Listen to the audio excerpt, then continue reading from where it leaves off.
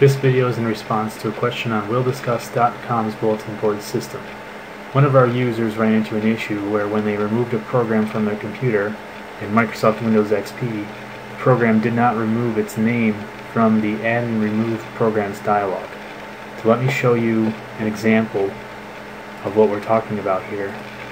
In the control panel, in Add or Remove Programs, what basically happened is the user went in here and selected a program, hit remove, and after it had finished uninstalling, it did not remove its entry out of this list. So this tutorial will show you how to remove programs out of this list manually. Go down to your Start menu, click Run, and type in regedit, regedit. When that opens up, you're going to see a directory structure listing. Open the directory HKey local machine. Under that, open the directory software.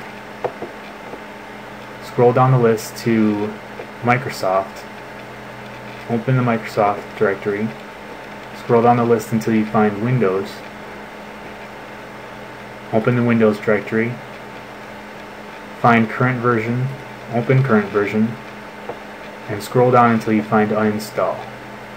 Open the Uninstall directory and you'll see a long list of cryptic folders. Scroll down that list until you start to see actual program names. So you see here, Adobe Acrobat 8. Scroll down until you find the one that you want to remove. For this tutorial, I'm going to remove Search Assist.